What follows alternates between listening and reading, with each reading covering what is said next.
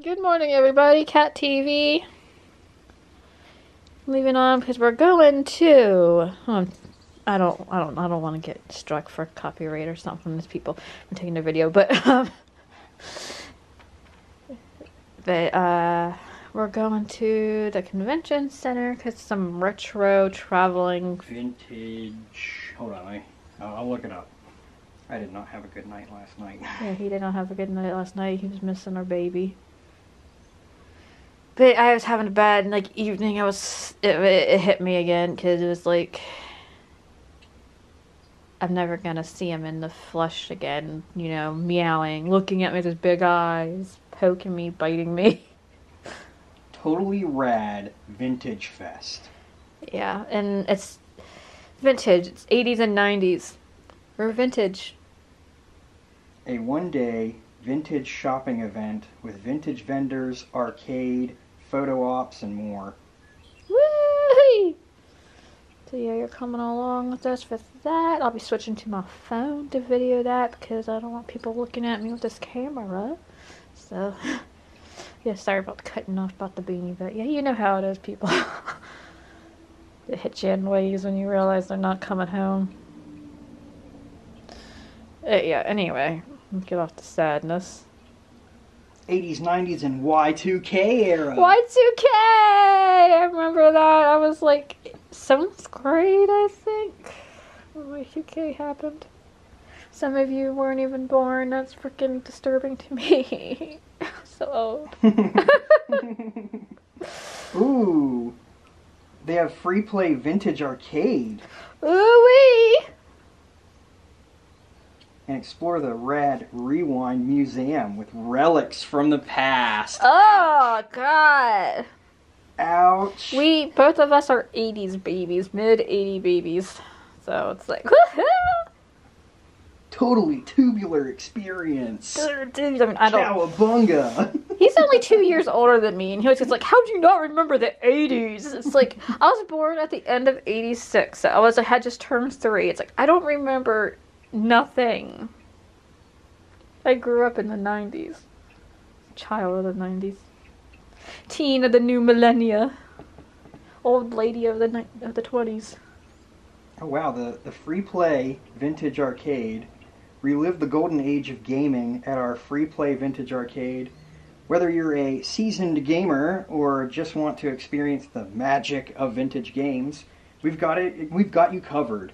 Grab a joystick and challenge your friends to epic battles on iconic games that defined a generation. I'm all up on that. I miss arcades. I think they were Yeah. necessary for child growth.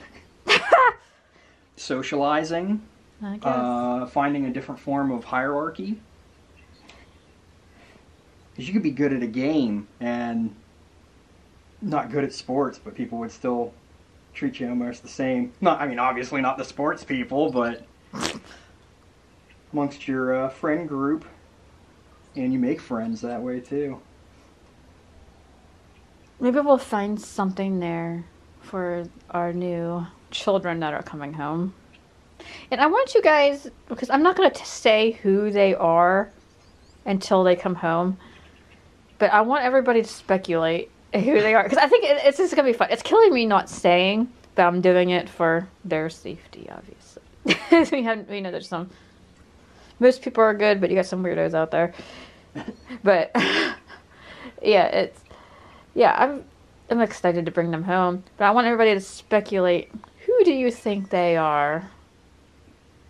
They've obviously been in videos, but you don't know who. Well, haven't all of the cats at the Cat Cafe been on the Yes, video? exactly. All the cats at the Cat Cafe have been on the video. But I'm really narrowing it down there. I know! And I'll give you another hint. They're very cute. Oh, come on. I mean, that's all of them, too. But yeah, let us know, who do you think it is? And now we're going to get on to the Retro Festival or whatever, I don't care.